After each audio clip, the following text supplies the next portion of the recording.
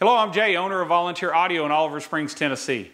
This is going to be our most comprehensive step-by-step video on how to flash your stock radio. I'm going to show you how to download the software from TechnoResearch, how to connect it to your motorcycle, as well as which flash to do so you're completely set up for one of Volunteer Audio's plug-and-play packages and ready to install one of our amps. I'm also going to show you how to turn on your Apple CarPlay so that it'll work without having a WIM installed. So hang out as I show you exactly how to do this. I hope it helps you a lot.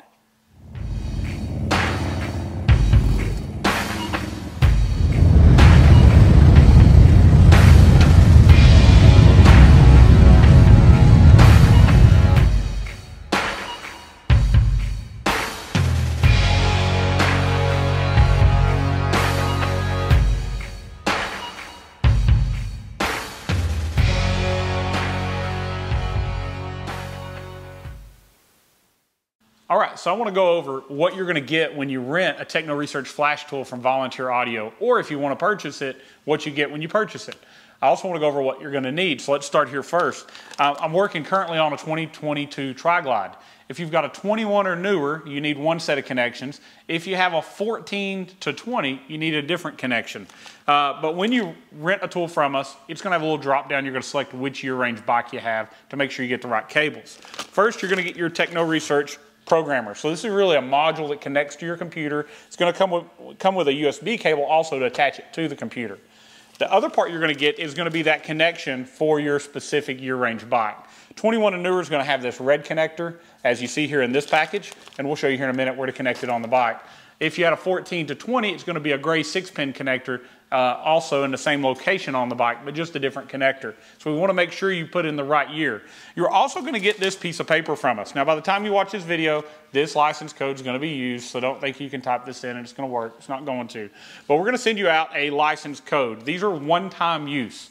I want to be clear on what one-time use is. It means it will work on your bike and your bike only. It will work on your bike multiple times. It will be married to your VIN number of your bike. So this is, once you get the software, and I'll show you here in a minute how to load it in, how to put this in, but you will have to enter this code. Most likely it will not be already preloaded on your module or in your computer. So keep this piece of paper, don't throw it away. These codes are expensive to get another one. We're also going to have on here where to go and to download the software. It's going to tell you here, go to technoresearch.info, go to support, download the software. I'm fixing to show you how to do that on our computer as well. You're going to plug it into the computer. You're also, once it's done, we're going to go through and show you where to put in the license code. And I think these directions are pretty complete, but a lot of people are having some trouble with them, so I want to go over with actual video and show you a little bit more in depth. We'll also show you which flash to do on the back of this page. It's the 6-speaker upper-lower saddlebag 2-amp flash. This is a factory default boom flash. Now, I want to also cover the fact you're going to see there's some options for Wild Boar, J&M, Kicker, Rockford Sound, some other brands that have their own flashes, and there's a debate. Everybody's got an opinion on what flash is the best flash to do on your bike. At Volunteer Audio, we've taken RTA, we've measured the before and after of each one of these flashes, and we have decided that the best flash that flattens our EQ the best and does a lot of other steps at the same time is the 6-speaker boom audio flash. Now understand, the Rockford flash, the J&M flash, the Sounds flash, all of these flashes are factory Harley flashes that they've named something else to make it easier for you to find the one they want you to use. We don't do that. We haven't named one Volunteer Audio. Maybe we will in the future, but for now, look on the back of this page and it's going to show you exactly which flash to do. And when you do this flash, your amp that you buy from Volunteer Audio is completely pre-tuned for this flash. Our gains are set for it, the filters are set for it. It makes it completely plug and play and will give you the best overall result. All right, so let's get to our computer. There's a few more things on here about how to do Apple CarPlay and such, but definitely look at this as reference when you're going to do your flashing of your radio. So now let's get to our computer. All right, so first off, you're going to have a computer. It does have to be a PC, and it needs to have an internet connection. So you can use a laptop or you could use a desktop. We choose to use a laptop because it's going to be out in our garage. So make sure you have an internet connection. And the first place you're going to go to is technoresearch.info. Now, if you go to technoresearch.com, it's going to redirect you here, but this is where you need to be. Once you get here, go to support, go to downloads, click on downloads, and you're going to see now TechnoResearch software, 250 megabyte. That is going to be the one that we need to do. So simply click download now. and then we're going to wait for it to download. So it is a pretty large file. Depending on the internet connection, this is going to take different amounts of time. So we're going to wait and see as this downloads. All right, so it took a while, but we have our 250 megabyte download completed. Now that it's here in our download tab and it says it's done, we just have to click open file. This is going to say TechnoResearch Shop Tools. We're going to tell our computer it's okay to make changes. All right, now we're just going to answer each one of these questions. The destination folder, it's going to have all of this pretty much pre-set up for us. I'm going to click install. And if you notice, at this point, we've not even plugged in our TechnoResearch module yet. And I don't want you to do that until we get all the software loaded in. So while we're waiting on this install, let me go over a few other features. First off, I want you to know Harley dealerships cannot do what this tool can do. We can do any of the factory Harley flashes without having to have the factory boom amplifier installed. Your Harley dealer is limited because if the Harley ECM does not see the boom amplifier on the CAN lines, the CAN's computer area network, if it doesn't see it on those, it will not let them do the flash for the boom audio flashes, so that limits them to 2 flashes. Stock 2 speaker, stock 4 speaker. They can't do the other parts where it fixes the EQ or attenuates it for the amp. Now it's come up and said it needs to install some drivers. We're just going to say extract and install. Follow what it says up here. Got to accept some agreements. Continuing forward and letting those drivers get it put in. Hit finish. Now we're going to restart our computer. All right, so now our computer is restarted. We're going to click our TechnoResearch icon on our desktop. Yes, we're going to allow you to make modifications to our computer. So here's what we are expecting to see. So when we have internet connected, you're going to see this little box is going to load up with kind of an ad from TechnoResearch. It does require internet for that to load. We're also going to see here that it says Centurion Audio, and we're going to click on Centurion Audio. That's the top one on the left side.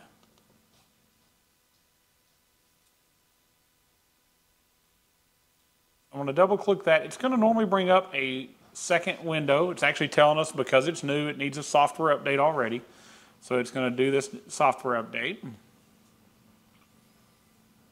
So I'll let this update and we'll come back to you here in just a minute. All right, so our update has finally updated. So let's click again up here at our diagnostic tab. After the update, it just rebooted the software back to where we were.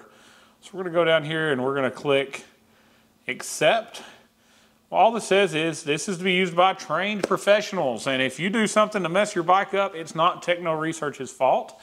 I've never had that happen, but you know that's what they say, so that's what it is. Let's hit our language, English, and that will continue us forward. And now it's going to say you haven't plugged in your device, so we're going to move forward and we're going to do that now. So I'm going to go ahead and get our USB cable out. We're going to get our module out. You can see on the end there's a USB connection. I'm just going to plug that in and plug that into our computer. Now your drivers should have already been loaded in as part of the setup. All right, so now we're plugged in. Let's launch it again.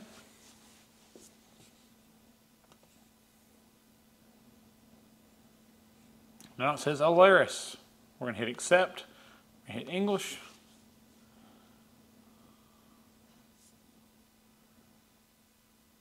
All right, so this is the screen we were hoping to see. This is where we are going to do our radio speaker configuration. This is what it's going to be preset to. It's what's going to come up. And if you were to scroll down on this side, you're going to see all these other options, including the one that we normally tell you to do, the 6-speaker upper lower fairing saddlebag flash. But before we can do that, we need to enter in our license code. So if we'll go up here to this top bar where it says File, View, Options, Utilities, you'll see it says License. So click License. That's going to bring up here, and it's going to say Add Pay Per Bike License. You want to click that.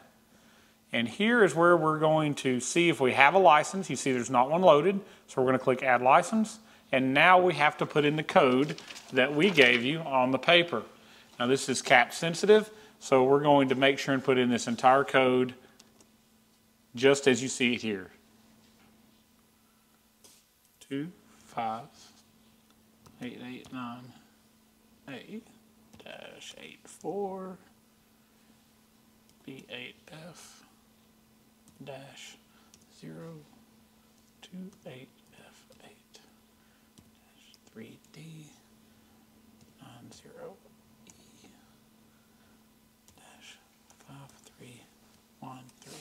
So I had to put a license code in probably a year because we do a yearly license on our setups that we normally use here in the shop. All right, so look at there. Just by actually putting in exactly what it says and putting the dashes in, we now have a license. And so now we're good. So now all we have to do is hit OK. Well, actually, let's select the license. It says available. OK, works. Now we've loaded our license in. So let's move to our bike and let's get connected to it, and I'll show you how to do the flash. All right, so I'm going to show you where to connect it on your bike. Now, we're blessed to be working on this beautiful 2022 Tri-Glide. It's brand new and it's super clean.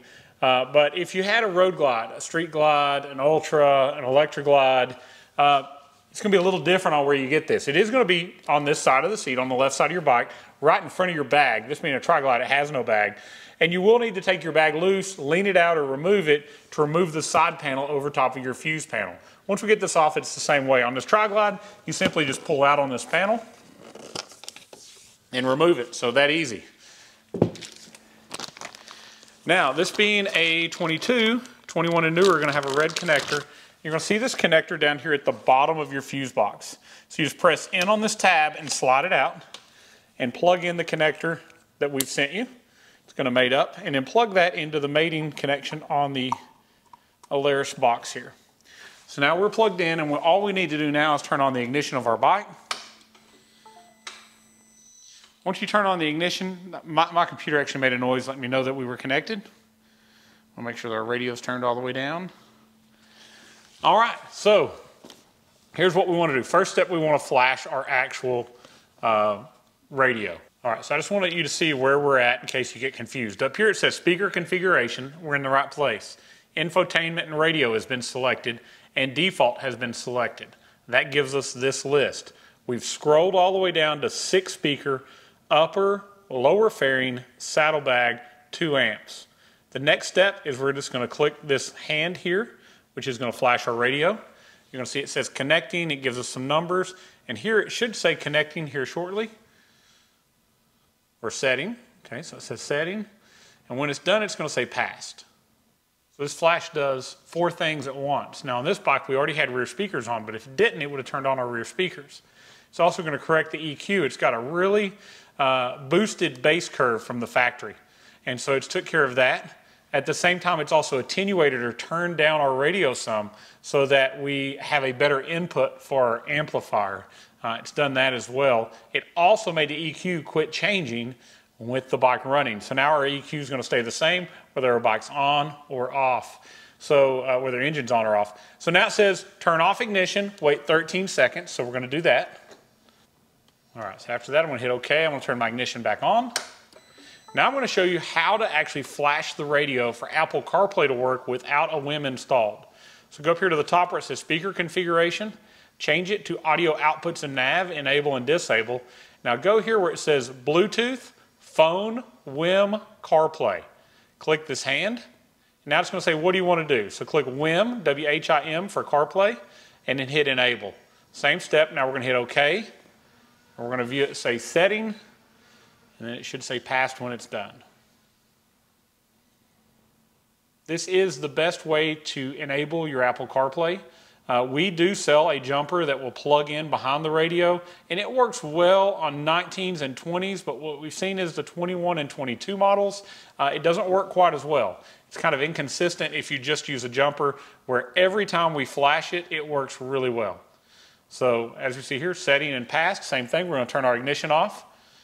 Now we're going to wait 13 seconds and turn our ignition on, and at that point we're done. So that simple. We flashed the radio. We're just going to plug our connector back into our side panel, put our covers back on, and we're going to move on to building this bike. But thank you for watching this video. I hope it really helped you. I hope it showed you exactly step by step, as concise as we could, how to flash your radio. And definitely watch our other video where we show you why we flash the radio. So if you got those questions, definitely comment below, like this video. When you like a video, it helps the algorithm on YouTube to other people to be able to find our videos as well. It helps our channel, and thank you so much for watching and supporting us. Please subscribe to the channel, and if you want to rent this tool, go to volunteeraudio.com, go to our motorcycle section, and under tools, you'll see that we rent it. What you do is you basically pay for it up front, and once you return it, we refund a pretty large portion of that, which all those details are inside the listing. If you decide you just want to keep it, you can do this over and over on your bike, change to other things that you may want to do as well later on. And this license is good for your bike as long as you own it. And you can also purchase other licenses if you wanted to do this, say, for a friend for a discounted rate. But 13 seconds are up. We're going to turn our ignition back on, and we're going to move forward. Thank you so much.